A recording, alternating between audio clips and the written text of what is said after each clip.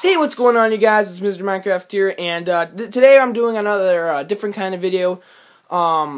Just gonna tell you guys my reaction to a very recent activity on my favorite sports team, the Toronto Maple Leafs. No, they're not the best NHL team yet, but their new coach could change that all.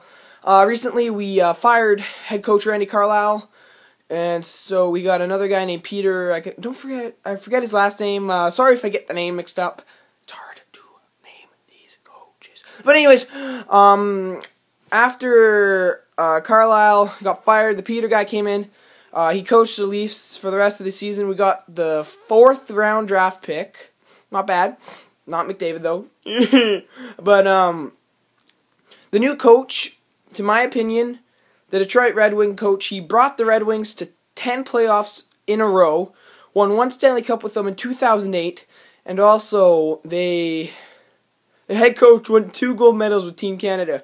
Now, if this coach can't change Toronto, I don't know who can.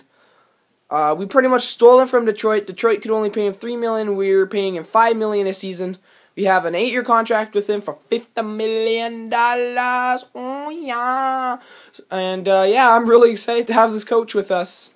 I hope they trade for Nuff. But Nuff sucks. I hate him.